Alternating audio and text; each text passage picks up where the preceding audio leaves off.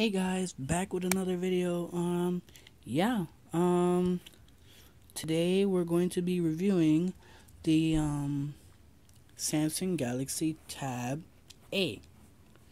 Now in this video I will be describing to you guys how to use your Samsung Galaxy Tab A. Now when you first turn it on,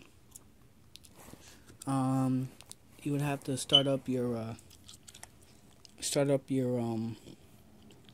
Samsung Galaxy Tab A and do all the necessary paperwork.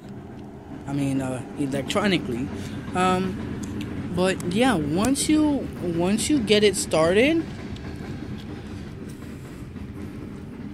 Sorry guys. Once you get it started, it would automatically bring you to this page. Now you can put apps and whatever else have you.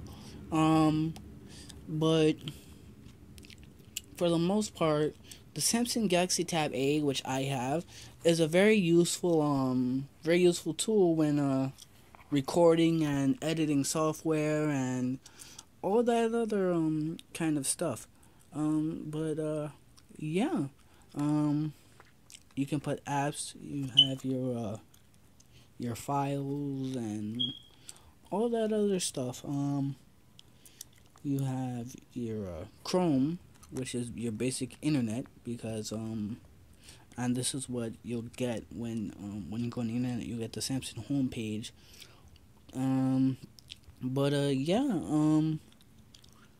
you also have all your other apps, including Google and Get Google and all this other stuff when you sign in with your Google account. In order for you to get Gmail and all that other kind of stuff, you would need your Gmail account.